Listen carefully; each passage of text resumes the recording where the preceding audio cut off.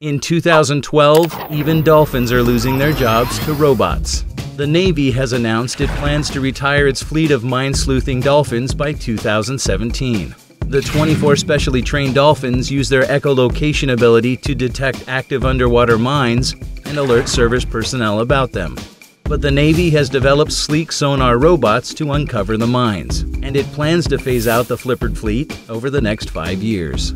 In all, the Navy commands 80 dolphins in its $24 million marine mammal program, which it likens to canine units in police departments.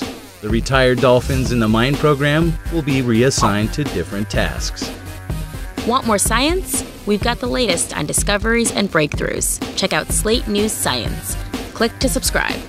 Like us on Facebook at Slate Video, follow us on Twitter at Slate Viral.